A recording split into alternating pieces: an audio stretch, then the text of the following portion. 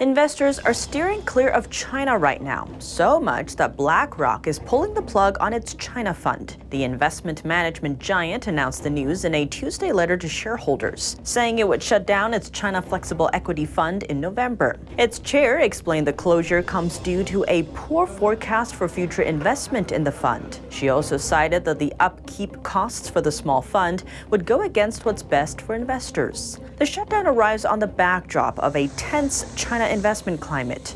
The firm faced a U.S. probe in August, exploring national security concerns over investments in certain Chinese entities. That investigation led financial giants to expect tighter regulation on foreign investment, especially after July, when the House Select Committee on the Chinese Communist Party accused BlackRock of funding Chinese companies that harm American interests.